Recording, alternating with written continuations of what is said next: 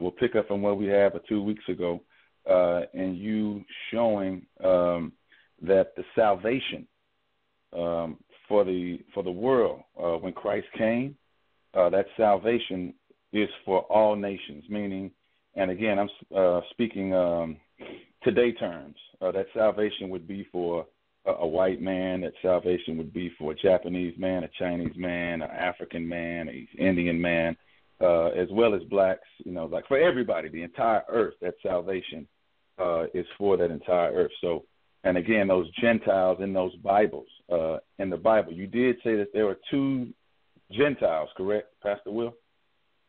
That's correct, and Okay. that was confirmed by brother. Is it Asparian? Is that correct? I don't want to get his name wrong. You can just say Captain. No sweat.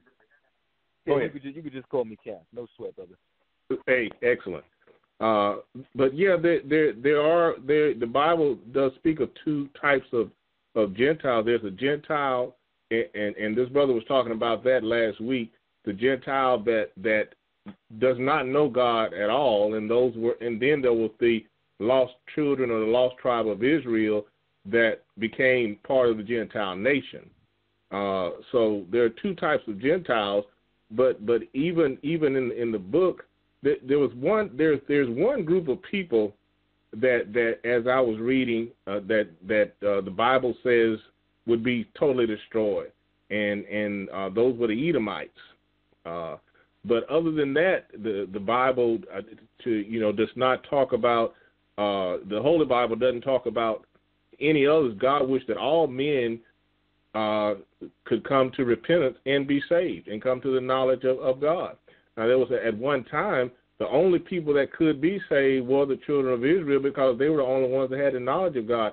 The reason God put the children of Israel in a position that they were in was because he, first through the promise, but because of the fact he wanted the other heathen nations that didn't believe in him to know who he was so that they would see how blessed that the children were and they would come to believe in him and act like them. So he even down through through history, he wished that all would be saved. Okay.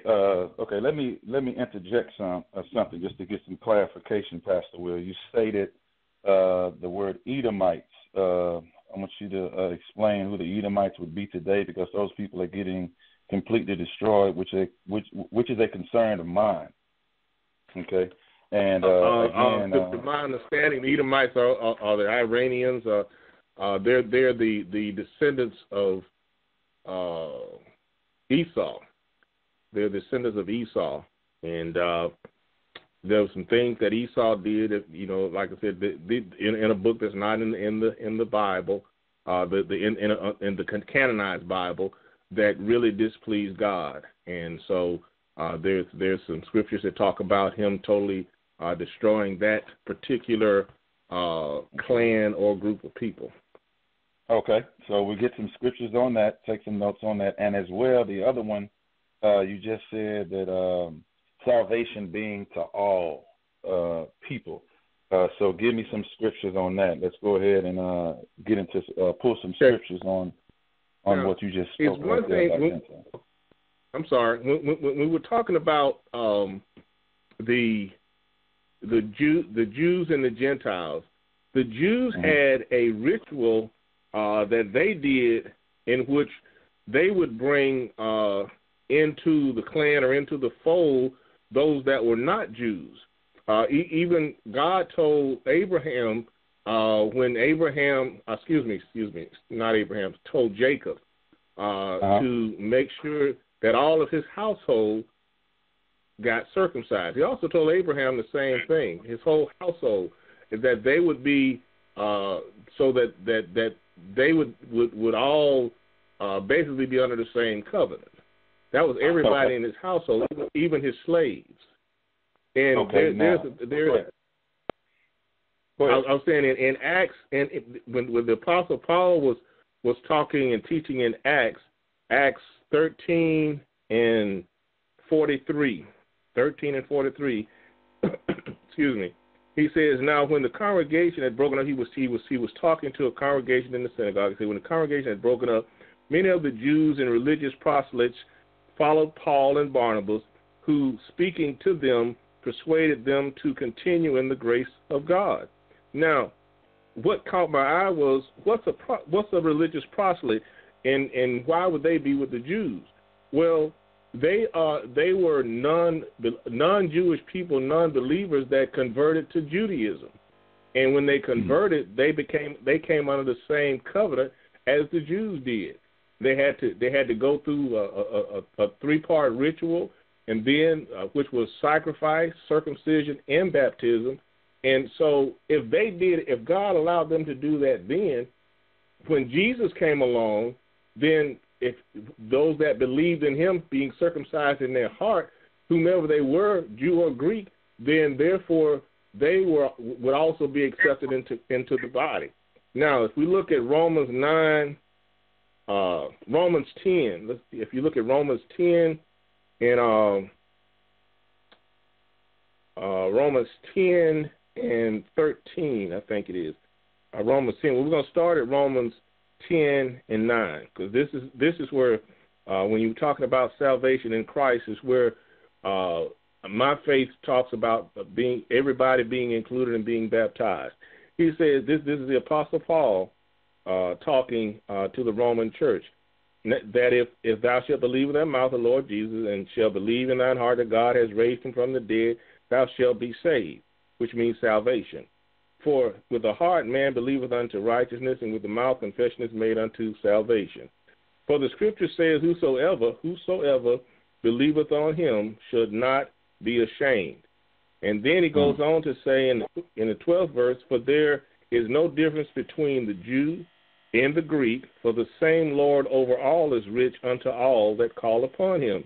Then he again reemphasizes, whosoever shall call upon the name of the Lord shall be saved. Okay. And go ahead. No.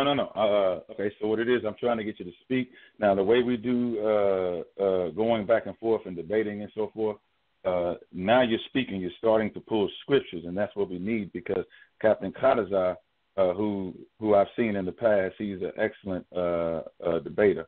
What happens is on scripture. the person. Right. No. I'm saying the person. What the other person does is they have to first, before they begin to speak, they have to take what the person has said and the scriptures they've done and talk about those and get some clearance on those before they speak. So it's good that you have some type of knowledge on how to do the dialogue. Okay, fantastic. Okay, now, is that enough for now? You want to give the other brother a chance to speak? Yeah, I would like to hear his take, because, this is part of the basis of our belief. And that's why I say all men are included into salvation if they believe. Okay. All right, fantastic. Okay, so we'll go ahead and let Captain Chaataza from the I.S.U.P.K. go ahead and respond to that, Pastor William. The brother said a lot. I'm going to work in reverse order, seeing as how he pulled the scripture at the latter end, and everything else was either paraphrased or not really in the scriptures. When you go to Romans, the 10th chapter, if we start at the first verse, typically the beginning of the chapter is going to give you the context of what the rest of the chapter is actually about. When you read Romans 10 and 1, it says, brethren, you understand, my brothers, this is who my brothers are. My heart's desire and prayer, God, for Israel is that they might be saved. The very beginning of this chapter is speaking of Israel and explaining that he wants Israel to be saved. That's all Paul talks about. Why? Because Israel is the one who fell. Israel is the one who needs to be redeemed. Because there's nowhere in the scriptures where you can show me where the Most High opened the covenant to any other nation, or where he gave it to any other nation. Anytime the covenant is spoken of, it's spoken of with the promises. It's spoken of to the fathers of Abraham, Isaac, and Jacob.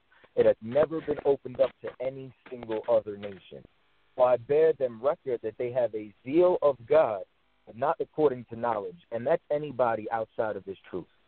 as anybody who wants to open up salvation to the other nations. They have a zeal for the Lord. They think they want to serve the Lord, but they don't know how. That's why whatever religion we go in, we go hard.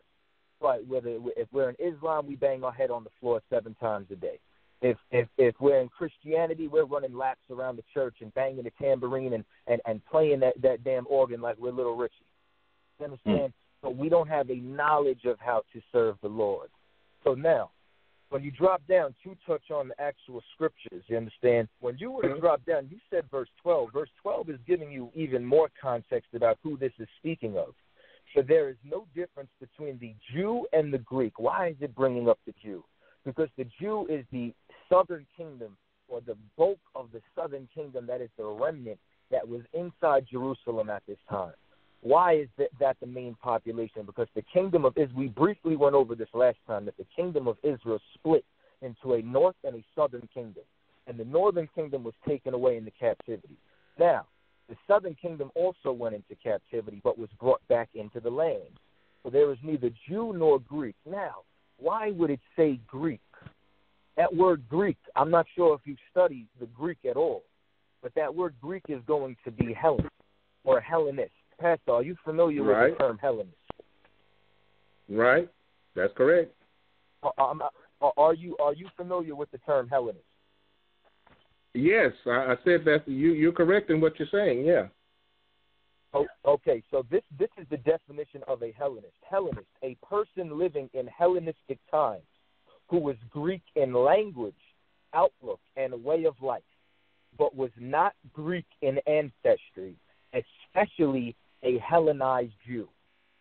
Because now, whether you made mention earlier of books that weren't a part of the canon, so I'm gonna surmise that you don't agree or believe in the Apocrypha. But when you read the Apocrypha, because Christ celebrated the Feast of Dedications, which the only place you can find the Feast of Dedication is in 1st and 2nd Maccabees. But for argument's sake, you understand, when you read Maccabees, you find out that it was illegal for the Jews to call themselves Jews or to profess themselves to be a Jew or to celebrate any of their feast days, Sabbath days, holidays, any which way you want to call them. Why? Because they were Hellenized. The same way so-called Negroes in America became Americanized, meaning what? We took on the culture of our oppressor just like these Hellenized Jews. That verse that you pulled is not speaking of all nations, and even if we went into your context with it, that does not open it up to every nation on the planet. That only opens it up to the so-called Greek and the so-called white man. So you still have not showed me where salvation is for everybody. But even according to the context, and you said you know what the word Hellenist means, we're still only talking about Jews who grew up in Jerusalem and Greeks, Hellenized Greeks, who are the Israelites who are still in these Greek territories, speaking Greek, practicing Greek customs, but do not know who they are. Now, just to touch on everything else that you said, I don't want to be a little too long-winded, but you stated that it was the Lord's mission to open this up to every other nation on the face of the earth. I'm paraphrasing what you said. That's nowhere in the scriptures. But what is in the scriptures, which I'm going to read, is Psalms 147 and 19. He showeth his word unto Jacob, his statutes and his judgments unto Israel. He hath not dealt so with any nation, and as for his judgments, they have not known them. Praise ye the Lord. The Lord has not dealt with any other nation. He never planned on dealing with any other nation, and he's never going to deal with any other nation. That's not in the scriptures. Now, you also stated that they were allowed to come, or those that were around got circumcised. Well, of course, it's the law of the land. Just like if you go to China, you're going to have to follow what the Chinese say. That doesn't make you a first-class citizen. You as a black man will be a second-class citizen no matter where you go on the globe that another race is ruling. Just like in the scriptures when it says in Revelation, the 2nd chapter, that Christ will rule these nations with an iron rod. That means that the Chinese and Japanese can't eat cat, rat, and dog. You understand? They can't eat shrimp and crab and lobster, any of these things, because they will have to follow Christ's rulership, because every knee shall bend. You understand? And who will rule underneath him? The 144,000, which is his government, which clearly it states it's 12,000 from every single other tribe. So there is nowhere in the scriptures where it's opened up to anybody else. I'm going to give you one more precept in the Old Testament, you understand, before I jump back on my last point. This is He does. I spoke with Pastor Willie throughout the week. He does subscribe to the Apocrypha. Oh, well, if you do subscribe to the Apocrypha, then you would know in 2 Maccabees, the 6th chapter and the 6th verse, exactly what I'm talking about with the start of the Jews who became Hellenized. So now, back to my other precept. This is Lamentations 1 and 10. The adversary hath spread out his hand upon all her pleasant things, for she had seen that the heathen entered into her sanctuary, whom thou didst command that they should not enter into thy congregation. There have been times where other nations have served Israel, where they have served us, where they've been in our military, where they, like Rahab, was a traitor to their entire nation, destroyed her own people so Israel could conquer the land of Jericho and we can move throughout the land of Israel. But they are not to come to our Passovers. They are not to come in our temple. They are not to come in our holy places. They are second-class citizens. They are servants. So with that being said, the only other thing that I want to say is in our last conversation, you had stated that Gentiles were only non-Israelites. I'm not sure if that's something that you didn't get a chance to specify on, or if that's something new to your recollection, or whatever the case may be. But as far as what I understand, the last time you stated that Gentiles was a word specifically used for non-Israelites. And with that, I pass the floor back to you, brother. Okay, Pastor. Will you want to respond to what Captain Chaataza just said? He said a lot in there, but when he's talking about the Hellenistic Jews, some of the Hellenistic people, some of them that were that took on Judaism were not just Jews. Some of them were also, and even talking about the Greeks, some of them were not just Greeks. And you're saying that was the law of the land, dealing with the Jews, as far as being circumcised and going through that ritual. These people didn't have to go through that ritual, but they wanted. Apparently, they came to the knowledge of who God was and wanted to serve and be under that rulership. That's why they went through that ritual, and that ritual set a precedence. When you're talking about one doing one thing in the Old Testament, New Testament, John baptized and Jesus baptized. John baptized for repentance of sin. Jesus baptized according to the Scripture actually Jesus never baptized. Excuse me, I don't mean to say that, but his disciples baptized them in Jesus' name, letting people know that they were coming under the leadership or under the knowledge of Christ and following Christ. So if they baptized, if the Jewish people or the Israelites baptized, and according to Paul, with what I just read, and Jesus baptized, well, they were. If God allowed them to come in the fold, then why would He not allow others to come into the fold? See, some things you're saying it sounds real good, and you're interpreting the Scriptures according to the knowledge that you're throwing out, but it doesn't. It's not equating to the Scriptures that I've read. Okay. Okay, we need yes, who is that? We need all phones on mute besides Pastor Will and Captain Chaataza. Please, all phones on mute. Hear background now noise. Brother, that's a nice, you understand, bunch of rhetoric you spewed, but can you actually show me this in the Scriptures? Because the Scriptures you pulled, I read you the definition of Hellenist. I can pull 2 or 3 more sources where Hellenists will talk about Hellenized Jews.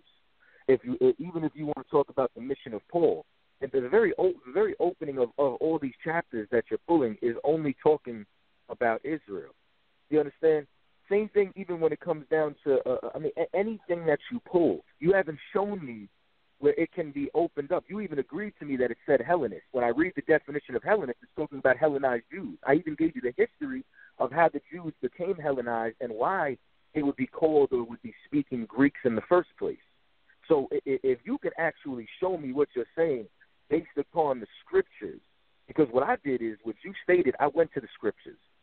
I'm not giving you, my own understanding. I'm giving you the definitions of words as they mean. I even gave you the Greek, what the original tongue that it was written in. We can go to the Hebrew, we can go to the Greek, and I went through the scriptures to back my argument. I've yet to find a scripture that you pulled which shows me the context is outside of Israel.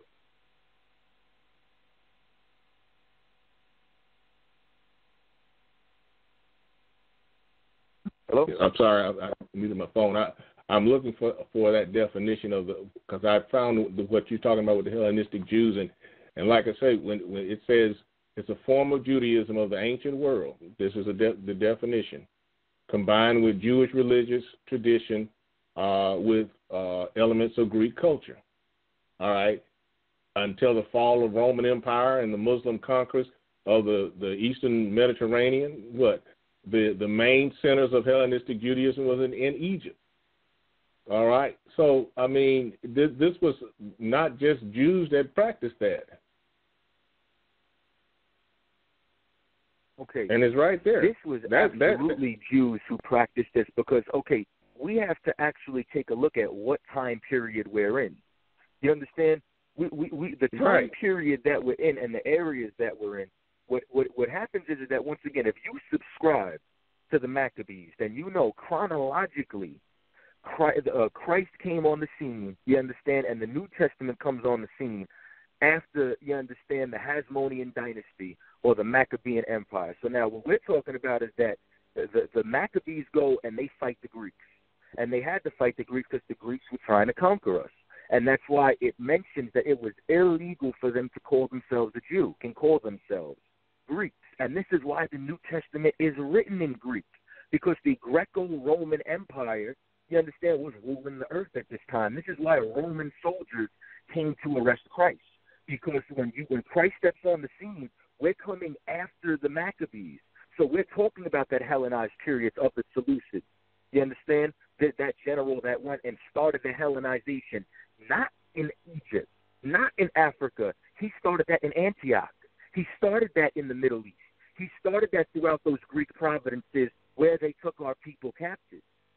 So once again, you can try to take different time periods, but we're talking about the time period when Christ walked. And at that time period, those Hellenists were Jews, which is why the definition, I can give you another definition. I can give you 2 or 3 sources. That was the Merriam-Webster's dictionary. I can pull out the Zondervan Bible Pictorial Dictionary, which will show that anytime you see that word Greek, and sometimes when you see the word Gentile, it's going to say Hellen. And in that context, it's Hellenized Jews. Okay, Pastor Will, you want to respond? Well, like I said, he's giving me definitions of certain things, but he's saying it's Hellenized Jews. But when you still look at the definition of it, the definition that I just told him is not just Hellenized Jews, even though they were conquered at that time. Yeah, but when others took on that religion, there were others that were not Jews. That's why they called them proselytes, because they took on the religion. Okay, then it's okay. The proselyte is just somebody who converts back into their culture. That proselyte that you're reading about is also an Israelite. Just like last week, 2 weeks ago, you said something different. You understand? It's on tape. This week, you're saying there's 2 different types of Jews. 2 different types of Gentiles. Well, the same way those Gentiles who were Israelites who started living amongst Gentile nations can come back into the fold. That's the same way. That's the same as these proselytes. It's just another name for it, for them returning back. And that's the whole purpose. The whole purpose was that Israel was scattered, which we went over this 2 weeks ago. I gave you all the scriptures where Israel was scattered, every single one of them. And where it's not every single one of them, but the bulk of them. And when I read every single one of them, they're all addressed to Israel being scattered and coming back, the 12 tribes coming back.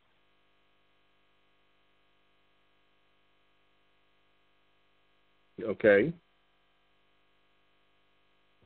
And the scripture that I just read, you're saying that that's just for, according to what you read to me, is that's just for the Jews. But when I look up the definition of what a Jewish proselyte was, then it doesn't say what you just said. It says that it was anyone that converted to Judaism, not just those that were coming back. Okay, Judaism isn't even an actual religion. You can't convert to being a Jew. Well, Jew is a tribe. Jew is a birthright. You can't become from the tribe of Judah. You have to be born from the lineage of Judah. You have to be an Israelite. It means to be the son of, which is why everybody traced their lineage paternally. You have to be born that way. This isn't something you can convert to. Well, they, according to the definitions that I've read, and I just read to you, they were going back into, or they were taking on this religion or this custom. These are people that were not Jewish or not Israelites that took on this custom. They were not born in the tribe of Israel. Okay, well, then this is what I want. So show me this in the scriptures. Once again, I still haven't seen this in the scriptures. Like you stated something. I showed you the Greek. I gave you the definition, and then I gave you the history according to what the scripture says from Maccabees on down, showing that everything I state matches in context, including the verse that you pulled where the opening verse says it is for all Israel to be saved. So can you actually show me this in the scriptures? Because which once verse, again, which verse you did can turn you around just talk and about that I proved? I'm talking about in the chapter of Romans, the 10th chapter, where it's stated about Jew nor Greek. You understand? In the very first verse of that chapter, it talks about all Israel being saved, which is why I stated that even contextually, those Hellenistic people, those Greeks in that chapter are those who were Hellenized during those captivities. You understand? So now, with that being stated, you still haven't showed me anywhere in the scriptures where salvation is for all nations, because, once again, even if I go off of your context, that means the Jews and white people are the only people can be saved. If we take it as literal as you want me to take it. Now, how's that as the Jews and white people? Because there were interminglings of the children of Israel with other people also when they got in captivity. So it couldn't just be Jews and white people. Intermingling has absolutely nothing to do with if somebody is an Israelite or not. Because the Lord even continues to say he will sift us out the sieve of these other nations. So, once again, can you show me any of this according to the scriptures? I just did. Is there any way for you to get another scripture that can go ahead and substantiate your claims that it means salvation for all nations?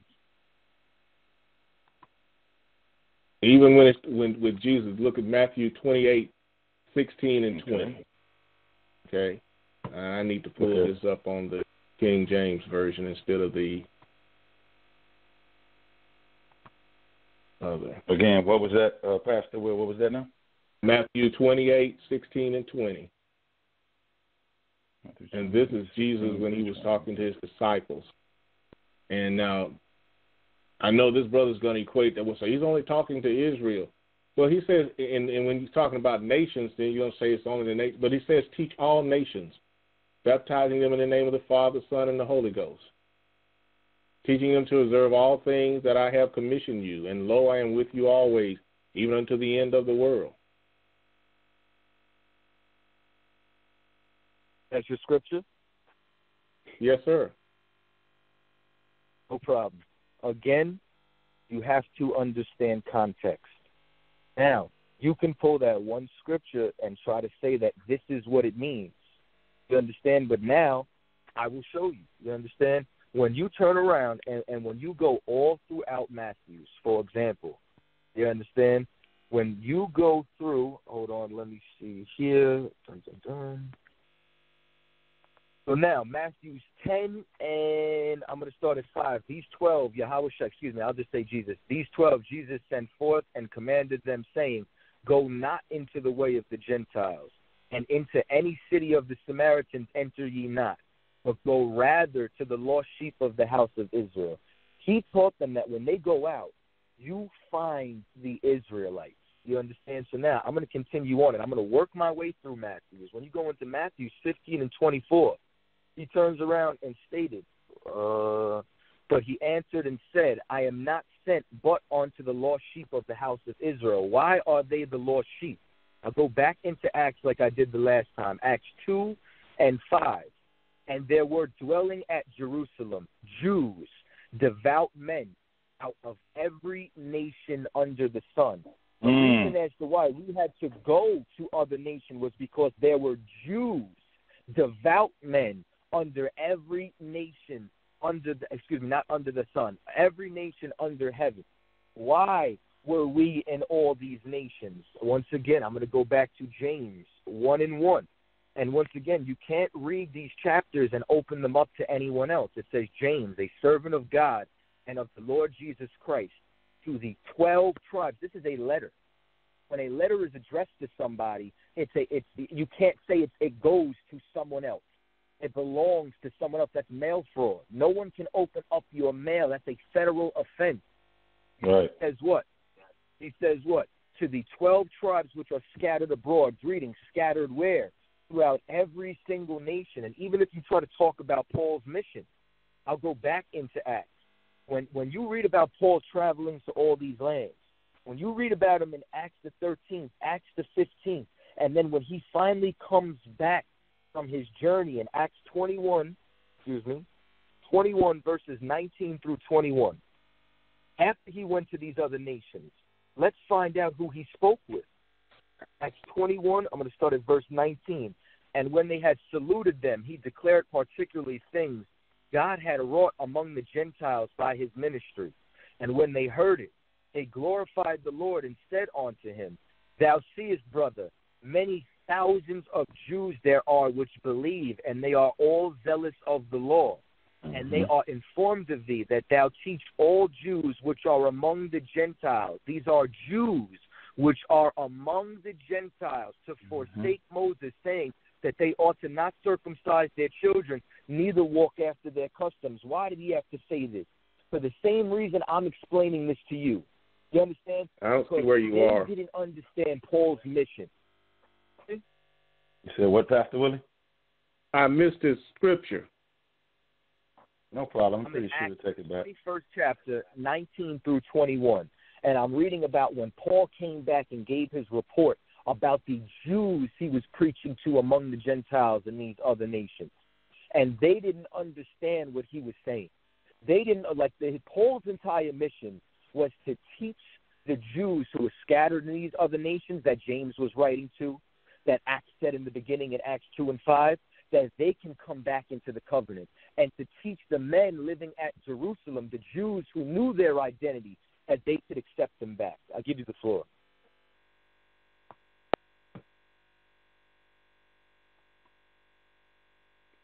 Are you talking to me? Hello? Yeah, I was talking to you the whole time. No. He said I'll give you the floor. Right, meaning respond, substantiate your claims biblically according to the Bible. Well, the things that he quoted, but there, and I can't find a scripture on this. But there's a time when Paul goes to Rome, and Paul is talking to the Roman, sitting around the Roman a stone that has the Roman the Romans sitting around and talking to a stone that says it has the unknown God, and he's talking to the learned men around that stone, and he's preaching to them, trying to get them to understand who the one true and living God is, and trying to convert them to follow Christ. Why would he do that? And let me find the scripture there. Because if you are a Greek, or if you're a Jew who calls himself a Greek, you will worship that statue.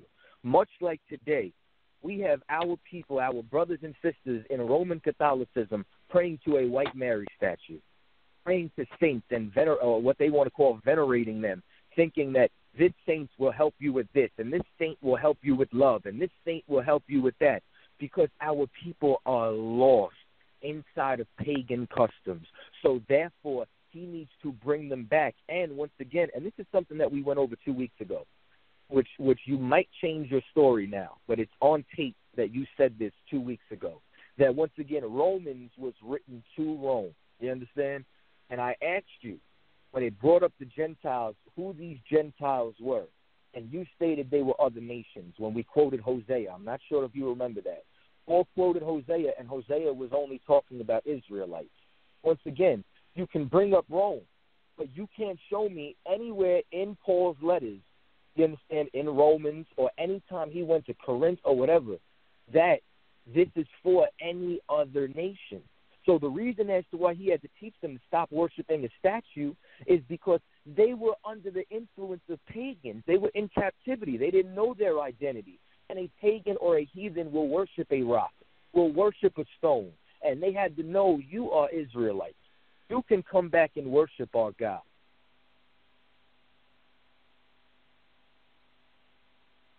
Okay, and that's so at Mars Hill, he's speaking.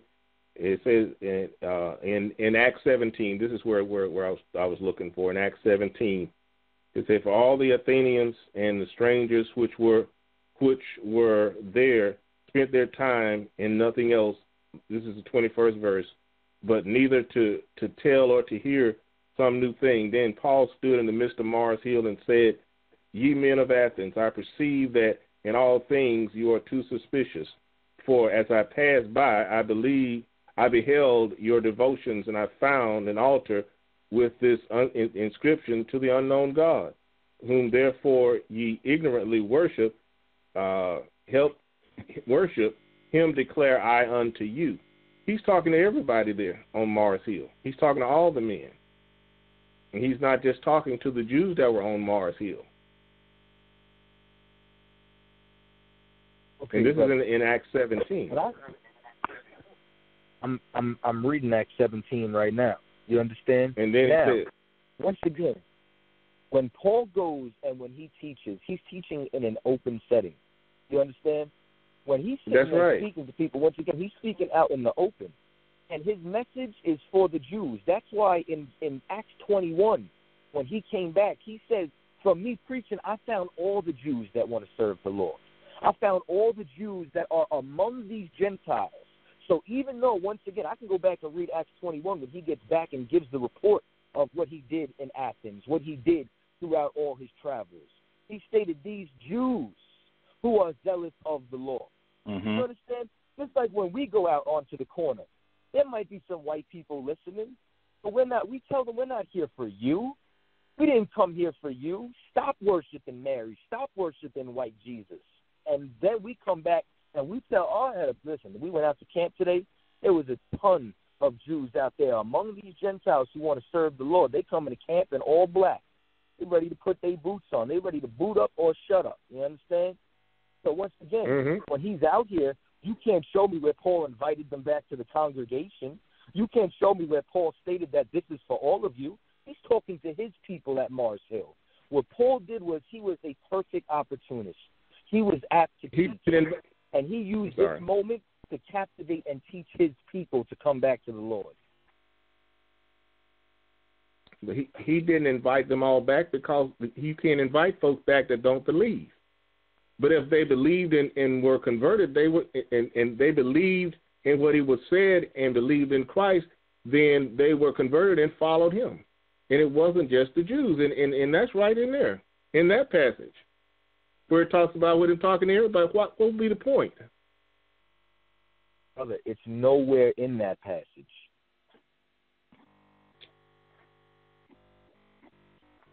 Said it has made of one blood all nations of men for to dwell in all the face of the earth, and has developed the times before appointed in the bounds of their habitation, that they should seek the Lord.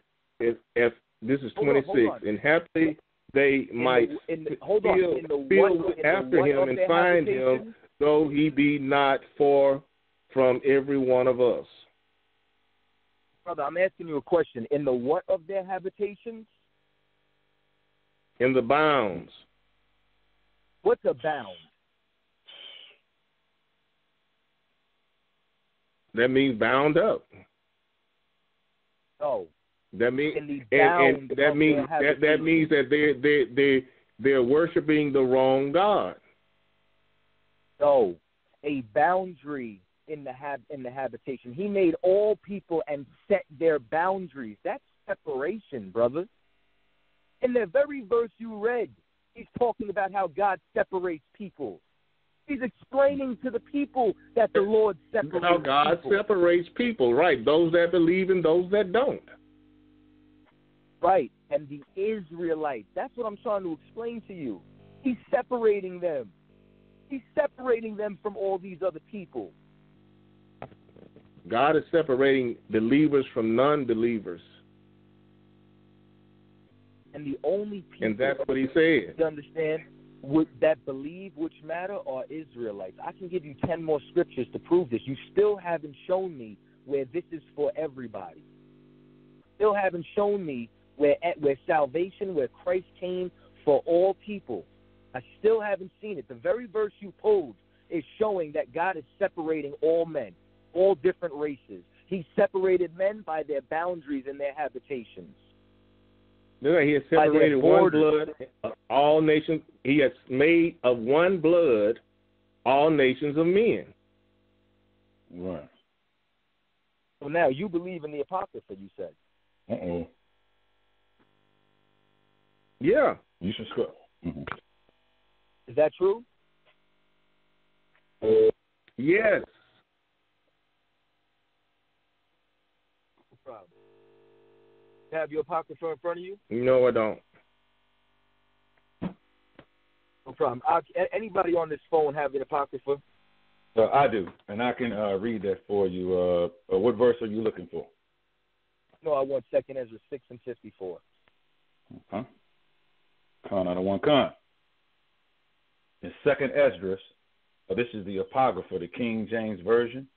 This is 2 Esdras, chapter 6, verse 54, and it reads, "And after these, Adam also, whom thou madest Lord of all thy creatures, of him come we all, and the people also whom thou hast chosen." Verse 55, "All this have I spoken before thee, O Lord." Now, because the Lord spoke all of this before thee. You understand that everybody comes from Adam. Right? Everybody wants to talk about this one blood. Go ahead. Mm-hmm. "All this have I spoken before thee, O Lord, because thou madest the world for our sakes." Verse 56, "As for the other people, which also come from Adam, thou hast said that they are nothing, but be like unto they are nothing, but be like unto spittle, and have like spittle is, Pastor Will? I hear you. You know what spit is? Hear the word of the Lord. Don't hear me. Do you know what spittle is? Yes, spit. But it's spit. That's spewed out of your mouth. Are spit. You understand? They are spit. They are nothing to the Lord, even though they all come from Adam. Dead. "And has likened the abundance of them unto a drop that falleth from a vessel." And they are just one drop. Go ahead. Verse 57, "And now, O Lord, behold, These heathen, which have ever been reputed as nothing, have begun to reputed as nothing. You stated that there was a time when the Lord wanted to open up these doors to them. He never wanted to open up to them. That's why this is talking about the boundaries. The Lord don't care about them. He's separating Israelites who believe from these heathens, and the ones who don't can die with these heathens. The ones who want to join hands with their oppressor and with the people who Hellenize them or Americanize them can die with them. Read on. Reputed as nothing, have begun to be lords over us and to devour us. Verse 58. You understand? So now, with all that being said, you understand? Well, everybody's one blood. Yeah, everybody comes from Adam, but the Lord made boundaries. The Lord separated us from all these other people. So when Paul's out here, he's speaking to Israelites because these heathens have ever been reputed as nothing.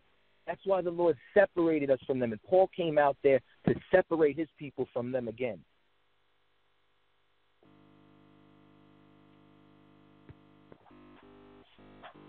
Okay, that's the word. But God, and I'm trying to find the scriptures in Exodus. The reason God put us into slavery because he viewed the children of Israel the same way at one point in time, and then God came to repentance, which he says God cannot repent, but God came to repentance and brought the children of Israel out so that they could redeem themselves. So they were to be, and it said, and I got to find the scriptures. Says they're the light for the world. They are the example for the world. And that's in. I'll wait for this scripture. Okay.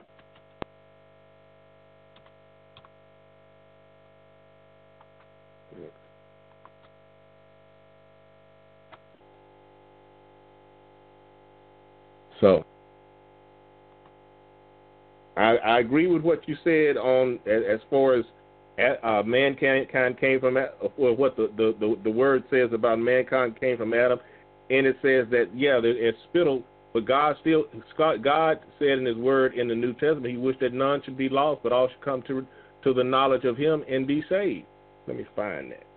You haven't shown me where the covenants, where the promises, where salvation goes to every nation. You've shown me Paul speaking in an open setting, but you haven't shown me where he came there for other people. You've shown me scriptures that speak of Hellenists, which are actually Jews, which we read about, which were converted, especially at this time period. You haven't shown me anything that you're stating in the scripture. Well, I gave you the scriptures now, and you disputed those scriptures, but I showed you where it said, and I showed you where it said that the Hellenistics were not just Jews. And I'm finding another scripture that talks about where the Bible tells us that God wished that none should be lost and all should be saved.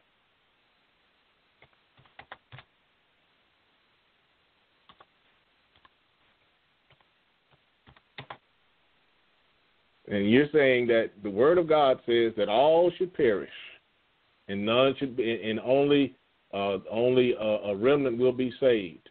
And though, and of course, in Revelations, it does talk about the 144. Then it talks about a number that no man can number, in which those 144 will be ruling over or will be judging.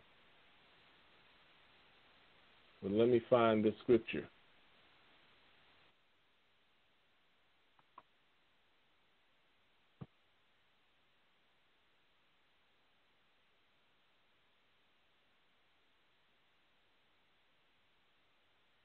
In Romans 5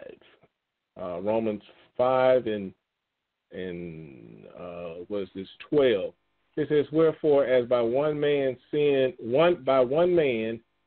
entered into the world, and death by sin, and so sin passed upon all men, for that all have sinned. For until the law was in the world, but sin was not imputed that there was no sin. Nevertheless, death reigned from Adam to Moses, even over them that had not sinned, after the multitude of Adam's transgression. Who is the figure of him that was to come? All right. So right there, he's talking about all men have sinned and come short, but that the promise is coming through Jesus Christ. The 15th verse says, but not as an offense, so also is the free gift. For if though the offense of one many be dead, much more the grace of God and the gift by grace, by which is by one man, Jesus Christ, has abounded unto many. And not as it was by one that sinned, so is the gift. For judgment was by one to condemnation, but the free gift is of many offenses unto justification. It says, for if by one man's offense death reigned by one, much more they which receive abundance of grace and of the gift of righteousness shall reign in life by one, Jesus Christ. One man sinned, one man caused all to sin, one man caused all through one man all can be saved. And that's in Romans 5. Romans 5, okay, verse so 12. now we got. I'm reading. I know exactly where you're at now. Once again, when you're reading this, it's talking about the law. What law? The law that was given to Moses. It mentions Adam and it mentions Moses, and it mentions Adam. And we read the verse a minute ago that even though everybody came from Adam, even though sin came on to old man, those other nations are still nothing. And then when it starts to speak about the law, who was the law given to? Was the law given to Israel, or was the law given to all people? It was given to Israel through Moses. Contextually, everything you read is only pertaining to Israel. I'll give you a perfect precept for this verse right here. Contextually, everything I read is not just for Israel, because it said one man caused sin, and then one man can reverse the sin. It says it right there. Do we have to read? You understand? Who is that one man? Adam. And all nations come from who? Adam. Even though all men get to sin, who is the Lord's chosen people? You understand that? We just read about it in 2nd Ezra. Even though all these people suffered from the sins, everybody comes from Adam, who still means something to the Lord? The children of Israel. And what are the other nations? Even though everybody came from Adam, even though everybody suffers death under Adam. According to the Apocrypha, they're spittle. So you believe in the Apocrypha. Didn't Jesus even say? Didn't Jesus even? He said that you don't give pearls to the pearls to the dogs, but he even helped that Gentile person with her infirmity or with her child. Okay, so now if you really want to go there, why? Okay, you know what? We'll go there. I'm going to answer your question, and I have a question for you. We're going to go to Mark, the 7th chapter, and the 25th verse, and we're going to find out why Christ healed her.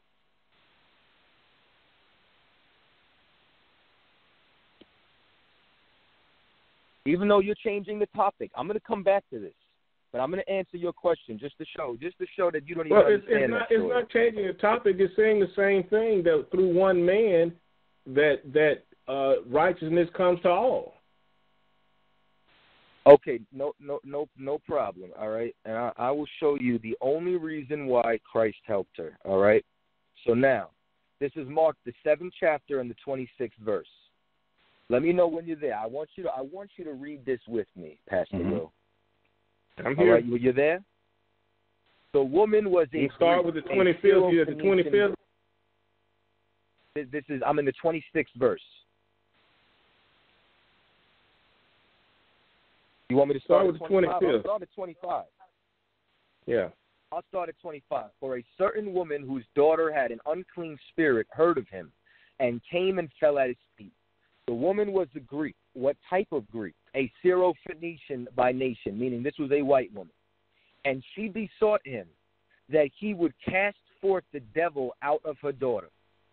But Jesus said unto her, let the children first be filled, for it is not meet. It's not good to take the children's bread and cast it onto dogs. What did he just call her? He called her an animal. He called her a dog. He called a woman a dog. And a dog, a filthy dog. Now, and she answered and said unto him, yes, Lord. Yet the dogs under the table eat of the children's crumb. Now, you have the children of Israel.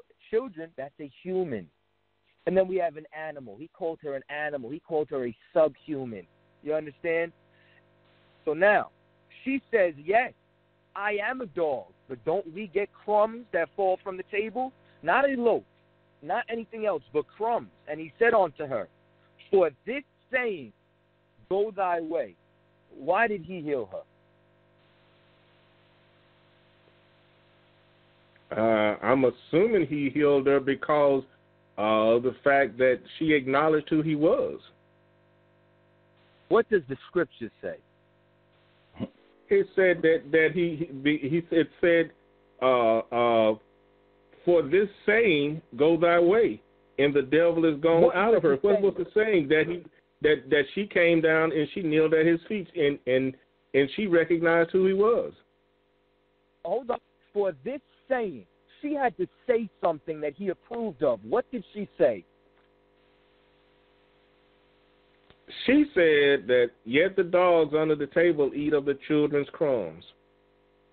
So how did she identify herself? She identified herself as a dog. Oh. So you're telling me that she recognized that she's below the children of Israel, that she recognized that she's an animal compared to the children of Israel. She acknowledged what he said, and by her acknowledging what he said, what did he do? But what was what he said?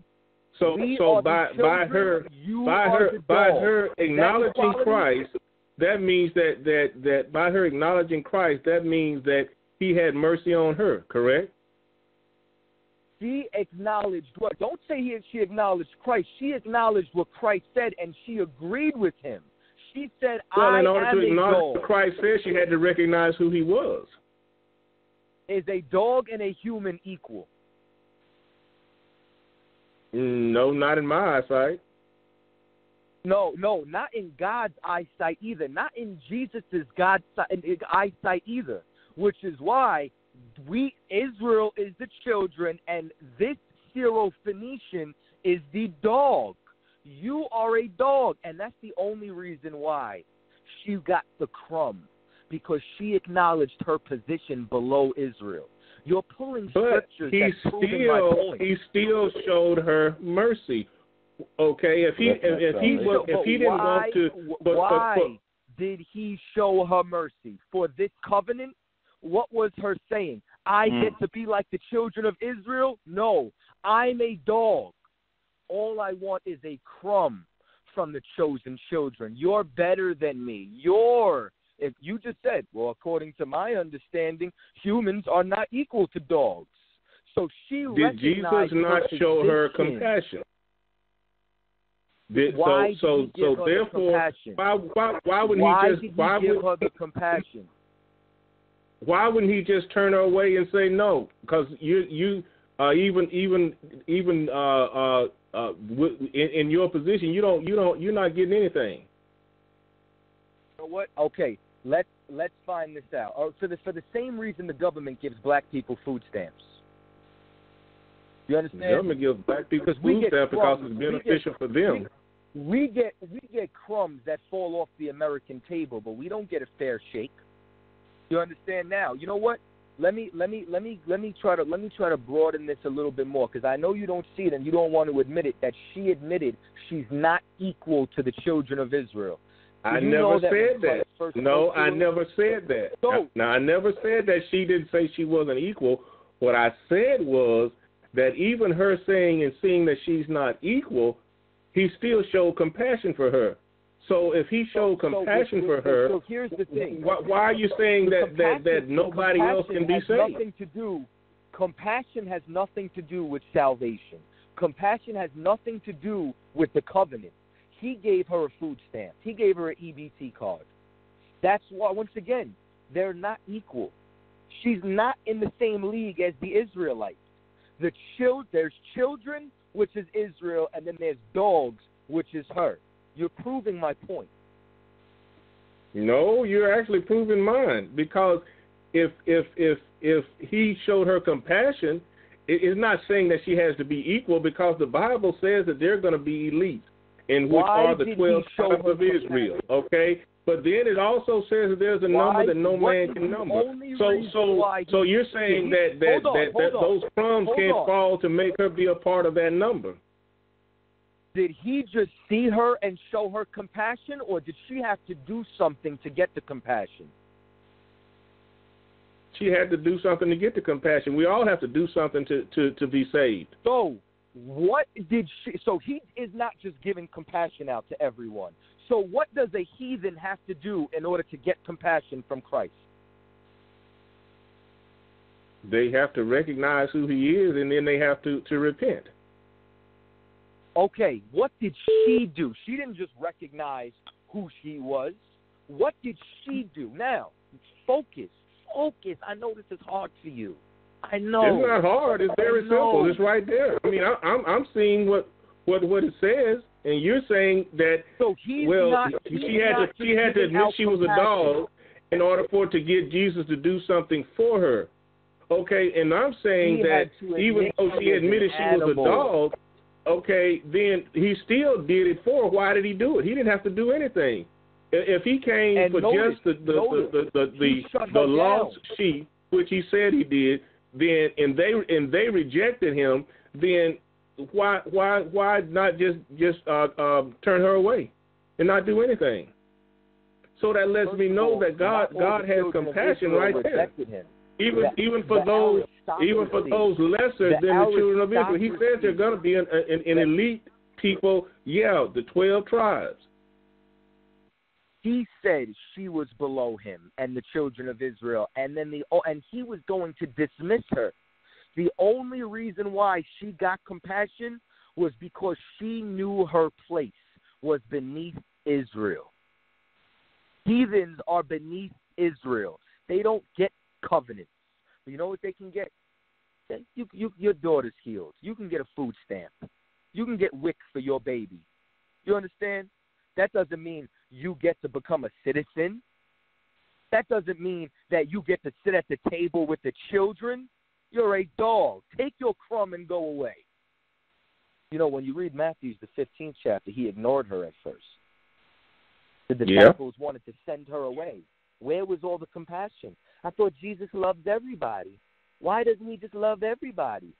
Because he wasn't dealing with these heathens. But she knew her place in the world as a dog, as an animal, as a subservient creature to the children of Israel.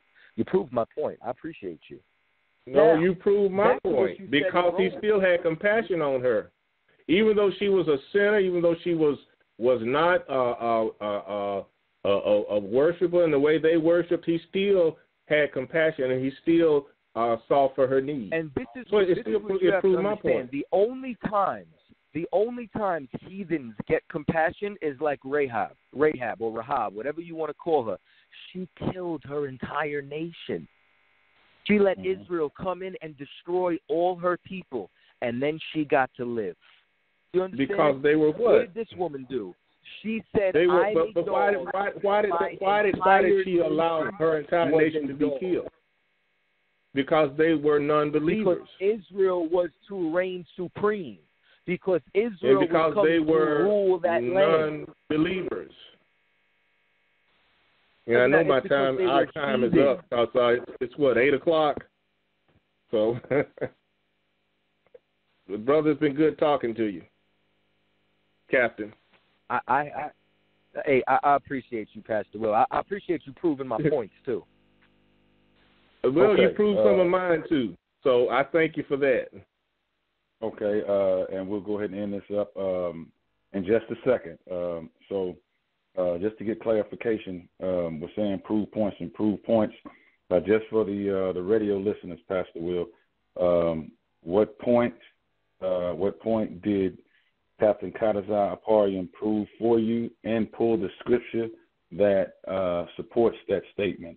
And likewise as well, Captain Chaataza Aparian, you will respond to that as well as pulling the scripture, and we'll end this glorious biblical dialogue and have Pastor Willie come back on again in another setting. Not unless you want to stay on, it won't be a biblical dialogue, but it will be, but it won't be like this. It'll be us bringing up different topics and local issues of news and so forth right there. So if you want to hang around, Pastor Will, we would love to have you hang around for a little bit later.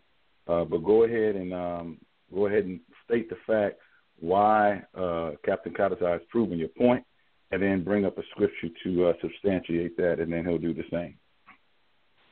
Okay, well, I mean, just sticking with the scriptures we were just talking about, when it comes to those that are lost, the Word of God tells us that Jesus came to save all those that are lost. And this woman, when even though she admitted that she was below him because she was a sinner, that he still had compassion enough on her to take care of a need that she had. He could have sent her away. He could have told her no, but he still did. And therefore, God wishes that none would be lost, but all should come to the knowledge of Christ and come to repentance and acknowledge who he is and be saved.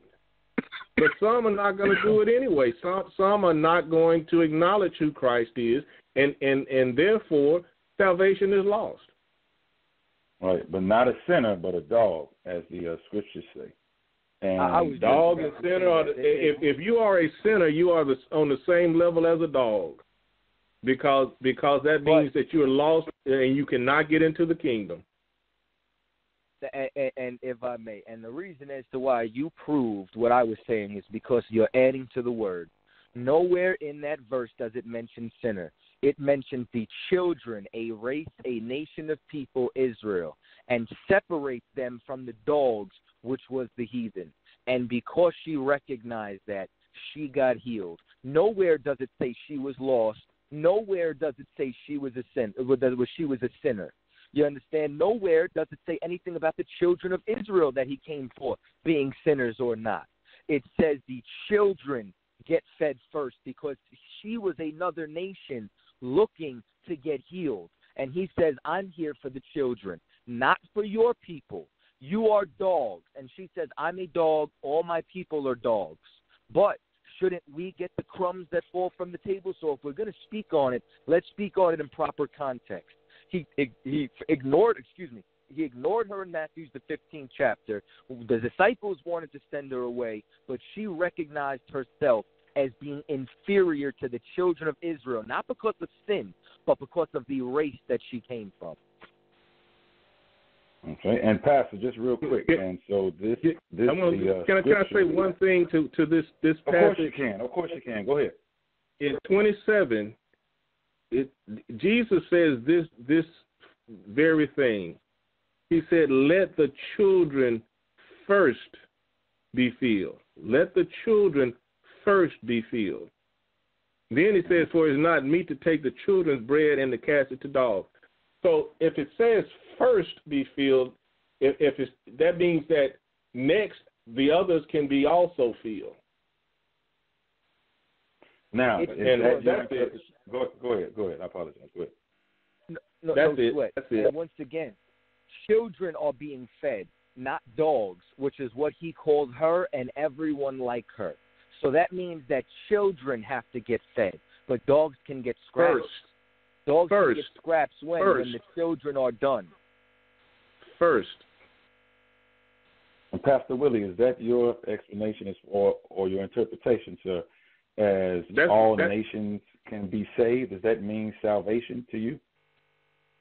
Yes. Okay. Because saving means salvation.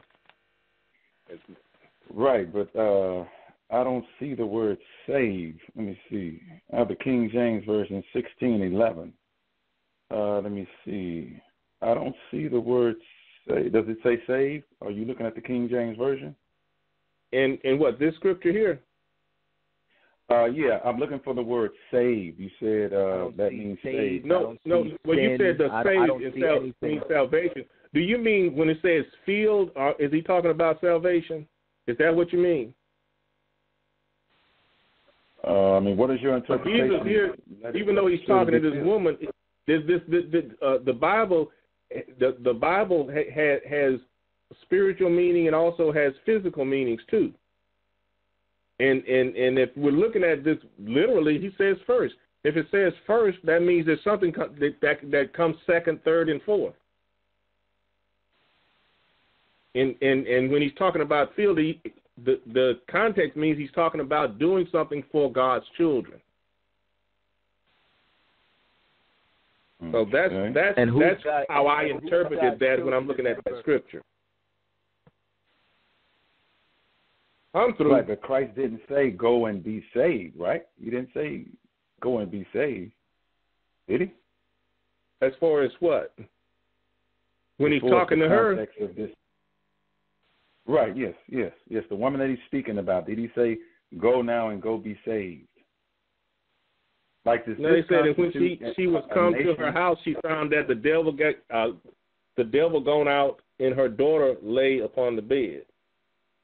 That's so pretty much all that section says. Okay, so this constitutes an entire nation or other nations like Japanese, Chinese things. From this scripture, you're saying that all nations, this is the evidence that all nations can be saved by this, right?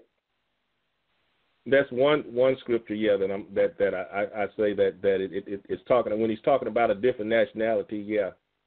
There's one scripture, now, and we can get into at another time.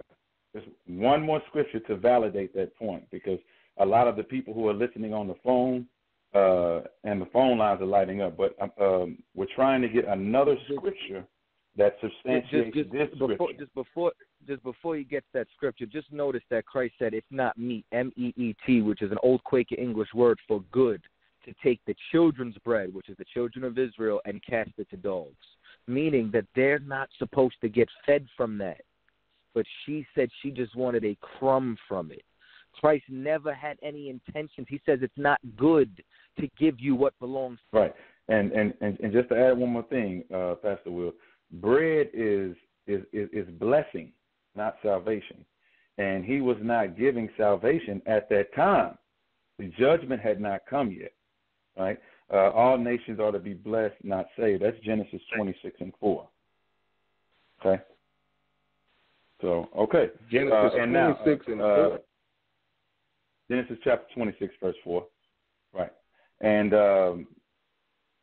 Captain Chaataza, if you would go ahead and I guess you can give another supporting scripture that supports that to let it know that Israel is the only one that can have salvation. I mean, it's literally all over the scriptures, including in every scripture that he pulled. I guess if I was going to close out with anything, what I would close out with, which this is the end all be all, and nobody ever responds to this scripture. You understand? So, okay. Let me just grab it 1 second. This is Hebrews chapter 9 and verse 15. So now we're talking about Christ here. It says, and for this cause he is the mediator of the New Testament, Talking about Christ. He's the mediator. Why? Because Christ, the Most High, did not want to deal with us. Christ had to be the go-between. He is the mediator of the New Testament, that by means of death, for the redemption of the transgressions that were under the First Testament, meaning those that had to get redeemed had to be under the First Testament. The First Testament is what? The Old Testament, the Old Covenant. You understand? Meaning what? If you were not under the Old Covenant, you understand? You were not under the New Covenant. So I'm going to read all this again. And for this cause, he is the mediator of the New Testament. So this is how you get the New Testament. That by means of death, for the redemption of the transgressions that were under the First Testament, they which are called might receive the promise of eternal inheritance. If you were not under the first, you are not under the new. Clear as day, Hebrews 9 and 15. Do you agree with that, Pastor Will?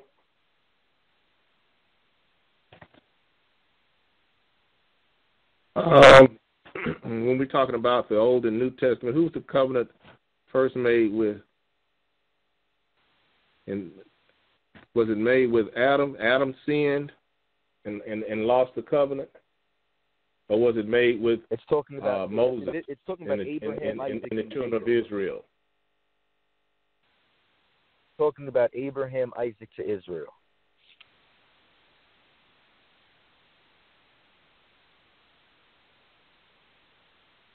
And that's Hebrews what?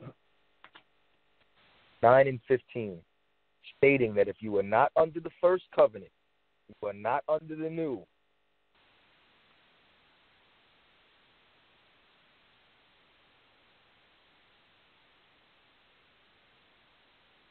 I'm not familiar, and I can't give you an answer to that tonight. Okay. All right. That's honest. That's honest. That's definitely big of you, Pastor Will. Mm-hmm. That's right. Okay, and what we'll but get I, into but next this time. I will be looking into in 2 weeks. We'll be talking about it. Fantastic. Okay, and just a couple of scriptures I want to end as far as Romans chapter 9, chapter 4. Romans chapter 9 verses 4 and 5. And I would like to read Romans chapter 11 verse 26, Pastor. Okay, so again, Paul speaking. I'll start at verse 3. For I could wish that myself were accursed from Christ for my brethren, my kinsmen, according to the flesh. Okay, brethren, kinsmen, that's family member, that's bloodline, lineage, okay? According to the flesh. This is not some spiritual thing. Verse 4, who are Israelites, okay, to whom pertaineth the adoption and the glory and the covenants and the giving of the law and the service of God and the promises.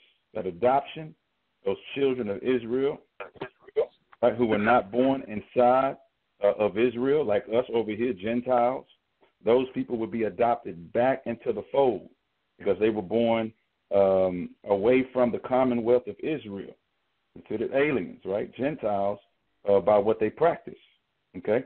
And the glory, right?